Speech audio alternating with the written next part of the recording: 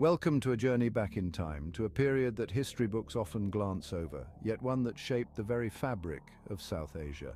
Today we delve into the reign of Raj Chola, a ruler whose influence and power stretched far beyond the borders of his kingdom. Born into the revered Chola dynasty, Raj Chola ascended the throne in the late 10th century. His reign marked a golden era not just for his empire but for art, architecture and governance, setting standards that would echo through the ages. Let me take you through the life and times of this monumental figure.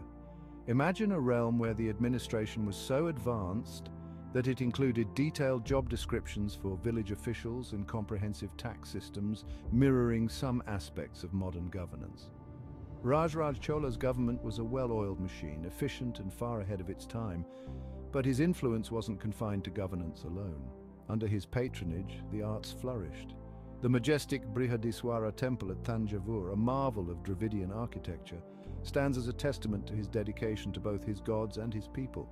This temple is not just a place of worship, but a symbol of the cosmic power Raj Chola wielded. Its intricate sculptures and towering spire inspire awe to this day. His military conquests were equally impressive. Stretching the Chola Empire across the southern coast of India, he even extended his naval reach to Southeast Asia, influencing cultures and trade in ways that are still evident in those regions. His campaigns in the Maldives, for instance, shaped the political landscape of South Asia in profound ways. Perhaps what's most remarkable about Raj Chola was his vision of a connected world, way before the term globalization was ever coined. His fleets facilitated vibrant trade routes and cultural exchanges that brought prosperity and new ideas, knitting together a diverse tapestry of cultures and economies. Yet despite his monumental achievements, Raj Chola remains a figure not as celebrated as he should be in the broader annals of world history. His story is a powerful reminder of the dynamic and interconnected history of South Asia, which influenced and was influenced by the wider world. So why is Raj Chola not as well known as other historical figures? Perhaps it's the vast timeline of history that shadows some stories in favor of others. Or maybe it's just that we've yet to fully appreciate the vast impacts of the empires that once ruled the regions we now call home.